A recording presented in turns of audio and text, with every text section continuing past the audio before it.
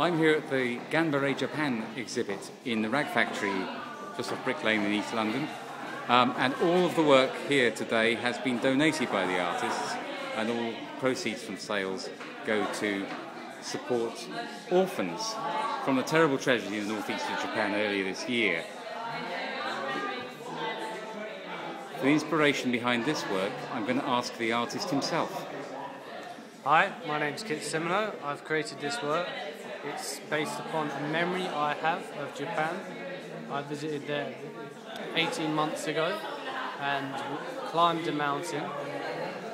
Upon reaching the summit, I looked out into the sea and saw the islands beyond, and was quite struck by how different the view and the geology was from any other coastal region I've been in the world previously.